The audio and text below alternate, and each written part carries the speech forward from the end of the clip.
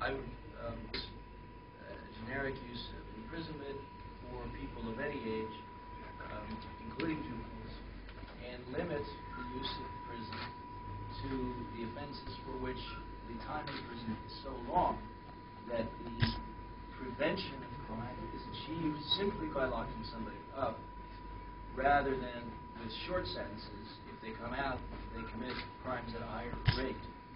And so the use of prison should always be extremely limited as a tiny fraction of all offenders convicted, with many other more effective ways of holding offenders accountable, such as restorative justice meetings with their victims, community service, and other ways of reintegrating offenders to making them good citizens rather than making them lifelong criminals.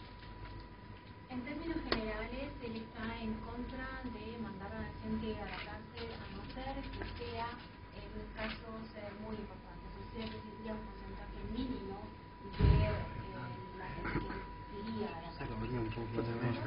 La idea no es que haga bien a las personas, sino que la sociedad se beneficiaría de que esa persona en este momento no esté en la calle cometiendo delitos. Entonces, si va a ser enviado a prisión por un delito importante, entonces tiene que ser por mucho tiempo para que la sociedad quede libre por mucho tiempo.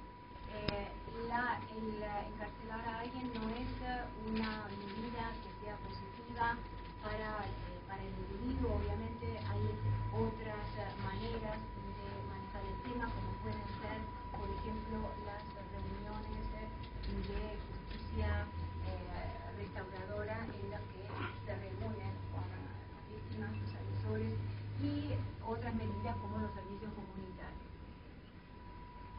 O sea que no está a favor de mandar a la cárcel a los adultos y menos